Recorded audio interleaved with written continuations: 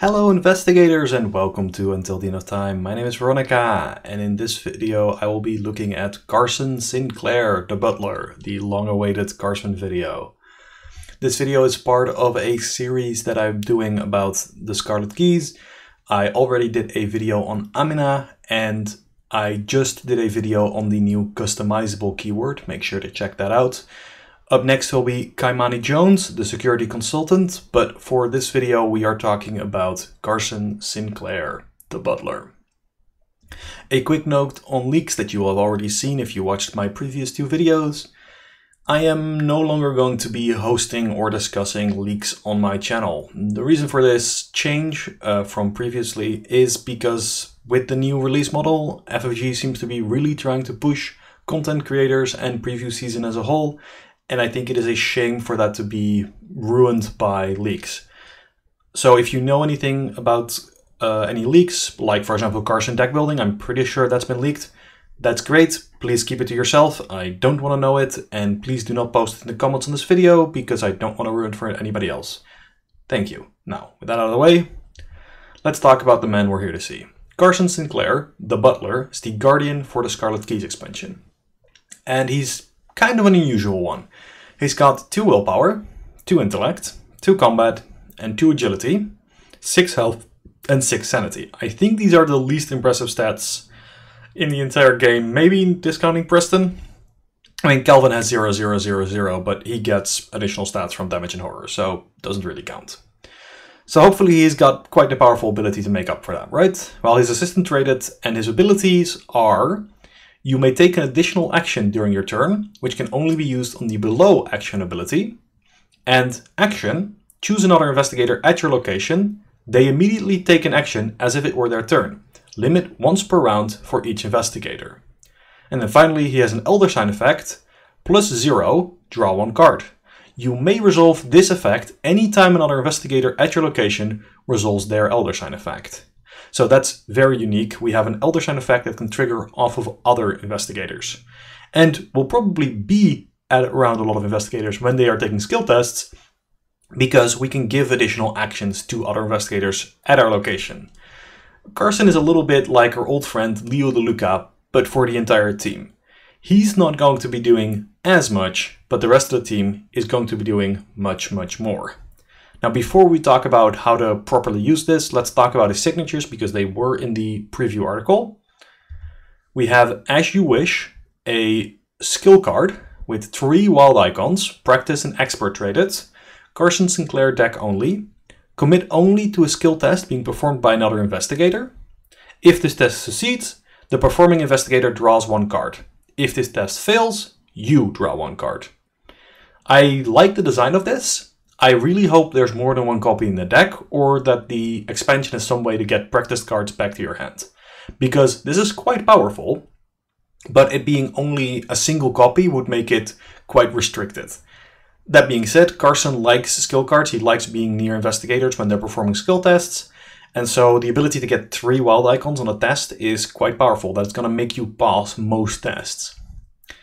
And then we have his weakness, selfless to a fault, which I love as a weakness.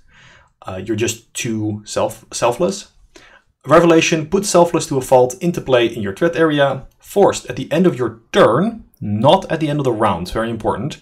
If you did not commit at least 1 card to a skill test performed by another investigator this turn, take 1 horror and shuffle selfless to a fault into your deck. Now this is a very important nuance. Both of the timing points mentioned in the first effect are your turn, not the round, which means that you have to use Carson's ability on somebody else, have them perform a skill check, and commit something during that skill check. Simply committing something to somebody during somebody else's turn isn't enough to negate selfless to a fault. This seems quite punishing as far as weaknesses go, because it's quite likely that it's going to trigger. The horror isn't too bad, though he only has 6 sanity, but more problematically, it's going to shuffle back. And if you're running a lot of skill cards to try to negate this, you're probably going to be drawing quite aggressively, which means this is going to keep popping up. That being said, it is also a weakness that if you're doing what you want to be doing, it does nothing, which is the kind of weakness that I like. It reminds me a lot of Ursula's weakness, called the Unknown, I believe it's called, where as long as you keep moving to different locations and investigating, the weakness doesn't do anything. Here, similar thing. As long as other people are taking tests, you're fine. It's worth noting that both of these cards only really function in multiplayer. Carson's signature skill can only be committed by a skill test being performed by another investigator, and Selfless to a Fault requires you to commit to other investigators. It does not work on himself, which makes Carson kind of the only investigator in the game that is multiplayer only. I know there's going to be people who are going to play Carson through solo, and they're going to probably win the campaign with him, and it's going to be funny, and it's going to be a meme, but for outside of the memes, I think Carson is probably best evaluated in a multiplayer context, because that's really what he's designed to do. And so, let's have a look at how we use Carson to do the things that we would normally do in a game of Arkham. First up, getting clues. Well, we don't know his deck building, but it seems safe to assume that he could take a card like Scene of the Crime, which lets him get clues, testlessly, thereby avoiding the need to use his 2 intellect. Another option might be Flashlight, which, if you're using it on a 2-shroud or lower location, you're going to pass that test regardless of your skill value most of the time. But far more importantly, for Carson, is if you have somebody else at your location who has a very high intellect, say Daisy, who's also carrying around a magnifying glass and maybe has Jeremiah watching her back, you can give your action to them to then get a investigate with an incredibly high skill value, right? If you use Carson's ability on Daisy in this example, then Carson is essentially investigating at a difficulty 7. Sure, it's Daisy doing the investigation, but the end of the day, the result is that you investigated with a 7 and you got that clue. So yeah, this seems fantastic. And this seems to be the kind of mindset that I want to get into with Carson, where the question becomes, how can I use my teammates' stats instead of my own to do the things that I want to accomplish? Now, when we're talking about enemies, it gets a little bit more complicated. Importantly, Carson's ability does provoke attacks of opportunity. It is not a parlay, and it doesn't say it doesn't provoke. So if Carson is engaged with some kind of enemy, you're probably going to want to wait with using it. Because of that reason, I do expect that Carson will be trying to use some of the weapons in the Guardian card pool just to make sure he can deal with enemies so that he can then give away the rest of his actions. Hilariously, I think Mano a Mano is actually quite good for him. This level 2 card from the Nathaniel Cho pack lets you do 2 damage if it's played as your first action. That seems like a fine way to get rid of an enemy that you drew in Mythos. Keep in mind, Guardian also has cards like Beat Cop, cards like Dynamite Blast, neither of which require skill tests to deal damage to enemies. Dynamite Blast can potentially hit other things as well, investigators notably, but there are ways around that. And if you have access to Guardian, you might have a lot of health soak as well. Finally, cards like Flamethrower have quite a high built-in combat boost, and Daring is a skill card from the Guardian faction that gives 3 wild icons on an attack or evade, which is enough to get Carson to a reasonable number most of the time, just in case of emergency. So I do think that Carson won't be a primary fighter. He won't be the one who, goes toe-to-toe with the boss, but he does get enough tools in his toolkit to negate maybe an enemy that he drew in Mythos phase so that he can then give away his other actions to the other investigators. Hopefully one of them will be able to fight the boss. And very importantly, thinking about the consequences of having Carson in your team when it comes to movement and mobility.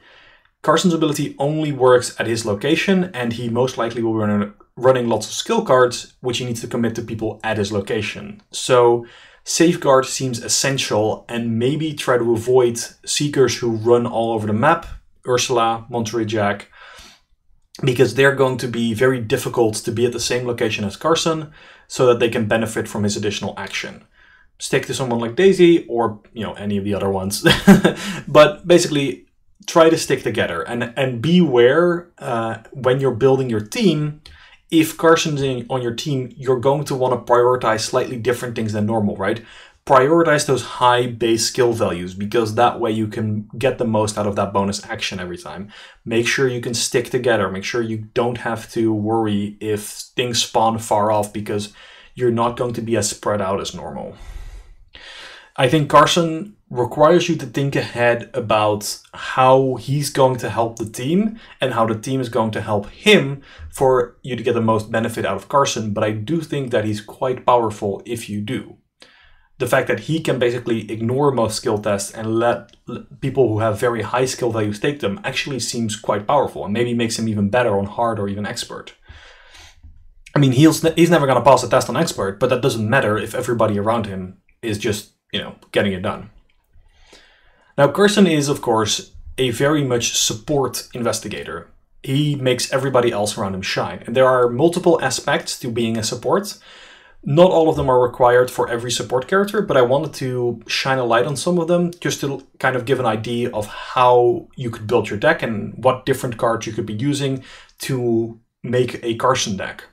And the first category is skill tests. Now, I already talked about skill cards a bit, but put perception in your deck, maybe put unexpected courage in your deck, put cards in your deck that can help other people pass the tests, especially if they also draw you cards, because that way you can just churn through your deck, find other stuff. It's just a good idea. One strategy that I'm really looking forward to trying is Blessing of Isis with Carson. Carson's Elder Sign triggers whenever anybody at his location draws their Elder Sign. And Blessing of Isis, whenever anyone at your location reveals 2 bless tokens during a single skill test, they can treat it as an Elder Sign instead and return the bless tokens to the bag. This way, Carson can make sure that the team gets lots of Elder Signs and he gets to draw cards off of that, assuming he can keep the bag stocked with bless tokens, which is a great way to spend some of those leftover actions when you're not wanting to take any skill tests yourself. Finally, Map the Area is a card revealed by Playing Board Games just the other day. Make sure to check them out. I'll put a link in the top right corner and of course in the description below as always.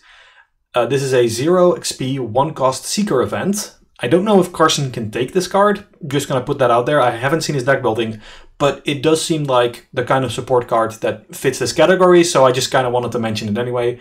Anyway, it has a willpower and agility icon. It's an insight and tactic traded, and it reads Investigate. Add your willpower or agility to your skill value for this investigation. If you succeed, instead of discovering clues at this location, attach Map the Area to it. Limit 1 per location. Important. Reduce the difficulty of all skill tests at attached location by 1. Now, if you want to speculate on exactly the best way to use Map the Area, please go to the Playing Board Games video and talk in the comments, or maybe go to the Discord channel and talk there. I just wanted to call it out because it seems like a fun card. It is very much a support card, right? It makes everybody else's tests easier.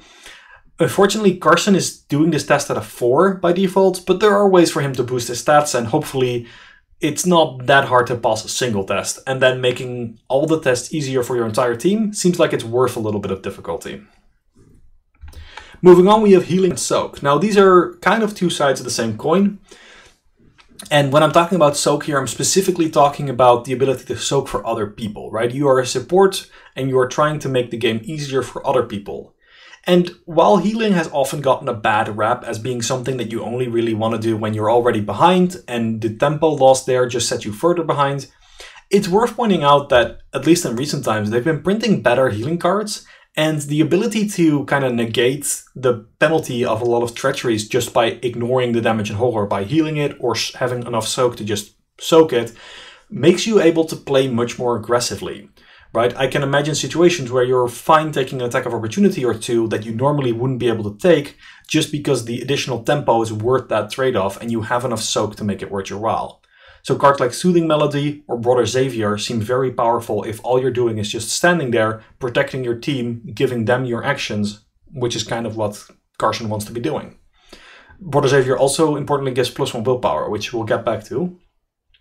And then finally, both Soothing Melody and First Aid can also heal allies, and as we see with the Field Agent that was previewed by Drawn to the Flame, there are ways to turn damage and horror on your allies into clues or damage. So just because you don't have a lot of damage and horror going on doesn't mean that that healing has to go wasted. There are ways to turn that into advantage, and if you're Carson and you're running lots of healing cards, using a Field Agent to get the clues that you can't get with your 2, then 3 intellect seems like a reasonable way to do things. Next up, we have Treachery Protection. Now, this is an aspect of Guardian that I really hope we see explored more, and if it's explored in this box, I'd be very happy with that. Cards like Let Me Handle This first kind of revealed this, where you're able to take an encounter card meant for another investigator and get, you draw it instead, getting +2 to all of your skills. First Watch has a similar sort of approach where you're able to sort out which investigator gets which cards, and as the Guardian playing it, you can take more than one of them. Now, Carson has pretty bad stats, so you're gonna have to either soak a lot, heal a lot, or buff your stats in other ways so that you can take these treacheries that would incapacitate other investigators. This style of support seems very useful if you have a rogue with a low willpower in the party, however, because getting to protect them from all the nasty willpower treacheries, while you use a card like Holy Rosary level 2, which not only gives you a willpower boost, but also gives you bless tokens whenever you succeed at a willpower test on a treachery, is a great trade-off. And if you're losing maybe a couple of actions or taking some horror, but that means that the rest of the team can keep pressing on, that's actually a great trade-off, right? As Carson, your stats don't matter as much, you're less relevant. And I don't mean that in like a, oh, you suck, so therefore you can just get all the junk thrown on you. No, you can give your actions to somebody else. So if you have a treachery that, say, reduces your skill value, well, you don't care, you weren't taking any tests anyway. Just make sure that the other people can keep taking their tests. Economy is a bit of an odd one in Guardian. They usually don't get great economy cards for themselves, but they get great economy cards for everybody else. Cards like Stand Together, which let you and another investigator draw 2 cards and gain 2 resources. Leadership, which gives resources if committed to another player. And Rite of Sanctification, once again, ties back into our Bless strategy, where you can reduce the cost of assets played at your location, of cards played at your location, not just assets, by releasing Bless tokens. This just seems like a great plan. If you don't have a solid economy in your group, then getting a couple of these cards in your Carson deck will really help, right? You're spending actions to make sure everybody has the money they need to play all their awesome cards, and then you, using your actions, can give your actions to them, where they can then benefit from the cards they're playing. So yeah, that's kind of all the different support things. There's also sometimes additional actions, but that's really more in the sense of like shortcut and Carson's ability himself, so I kind of decided not to go deeper into that. So that's kind of how I view a lot of the different support elements. Keep these things in mind when you're looking at your group, right? Is this a group that needs more economy? Well, no, because we have 2 rogues in the group already, so they're going to have money sorted, but that means they probably have low willpower. I want to be able to take the treachery cards for them, right? If you're playing Carson, tune your deck and your support options to whatever the rest of the team is doing so that you can best support them in the areas that they are weakest. This is how I think you should be looking at support investigators in general, but Carson in specific, right? You should be helping them do the things that they are bad at normally, because they should already be able to excel the things that they're normally good at. Moving on to the other Guardian cards in the article, we have 2 cards with customizable, the Hunter's Armor and the Runic Axe. I will not be covering them in this video because I already covered them in the last video, so check that video out. There's a link in the top right corner and in the, probably in the description, yeah. They are super fun, but I already went into them super deep in that last video, so just check that video out. And I don't know, if you missed that video, you're probably not subscribed, so subscribe, I guess? I don't know, I don't usually do like the subscribe call to action, but hey, if you're here and you've watched this far, maybe consider subscribing. We do have a couple of other new Guardian cards. First up, Grievous Wound is a 1-cost 0 XP Guardian event with 2 combat icons. It's a tactic, and it's fast. Play after you successfully attack a non-elite enemy using a melee asset. You attach Grievous Wound to the attached enemy, and then forced, at the end of the round, deal 1 damage to the attached enemy. This is gonna hurt. So I think this card is potentially quite powerful, but has a bit of a drawback. So the problem is that in a common Guardian play pattern, this card isn't very good. And the reason for that is that the damage get dealt at the end of the round, which, assuming that you're doing this in your investigator phase, means that you have to go through the enemy phase in order to then deal 1 damage to the enemy at the end of the round. Which is a lot of work to turn this into a vicious blow, right? If you have to take a hit from the enemy, I don't love that, right? Getting hit by enemies is not great, and all that for a single damage, yeah. If you're Daniela, maybe that's slightly different. You're okay taking that hit, but even then it's like 1-cost event for a vicious blow. However, if you are able to stick them and then disengage or evade from them, and then get the Grievous Wound attached and then get rid of them, that's great, because now suddenly this just starts ticking over damage. And so in Guardian you have Warning Shot, which lets all non-elite enemies from your location to connecting location get pushed. Get pushed from your location to connecting locations, I'm sorry. But I'm more so thinking some rogue cards like Cat Burglar, or just if you're Skids and you have a high evade value, you just stab them once with a melee weapon, and Skids has lots of options for melee weapons. Switchblade, Enchanted Blade, Machete, plenty of options. Then you evade the enemy and then you move on. And you only need to have done like a single damage with that initial melee attack, and then the Grievous Wounds will take care of the rest. As long as you can stay away from that enemy, it'll die eventually, right? You're in no rush. And kind of spending one cost on a fast event, where the fact that this is fast is actually kind of nice. Yeah, that seems kind of great, right? I'm thinking there's a lot of like 4 health enemies that tend to show up around like scenario 6, 7 of a campaign, 7, 8 even. And just being able to go stab, throw this on you, evade or move away with Cat Burglar, and then just, you know, let the enemy bleed out. Yeah, I can think of worse strategies than that. Next up, we have Helping Hand. We have a 0 XP skill in Guardian that has no icons. It is innate. You may commit Helping Hand to any type of test, max 1 committed per test. While Helping Hand is committed to a skill test, double the skill icons of each other card committed to that test. Okay, I don't really like this card, but I don't hate it either. I found a place where I would try to play it. So my problem with this card is the following. When we are evaluating this card, it doesn't draw any cards, it doesn't give any other kind of bonuses other than pure icons. The only thing this does is pure stats. So comparing it to an Unexpected Courage, if there are 2 icons already committed to the test, then this becomes another 2 icons. This becomes an Unexpected Courage. But if that's the case, why not just play Unexpected Courage, which you can also commit if you're not already committing 2 icons to a test. And in a more extreme case, we have a bunch of skill cards that can give 3 icons to a test, which are actually generally considered quite good. So Helping Hand would be another 3 icons, which is great, or it could even be 4 icons or 5 icons. But if you're already committing 5 icons to a test, do you need Helping Hand, right? That's my problem. If I've got a Promise of Power, which adds 4 icons to a test, I don't need another 4 icons. I'm already probably passing that test. I don't want additional help.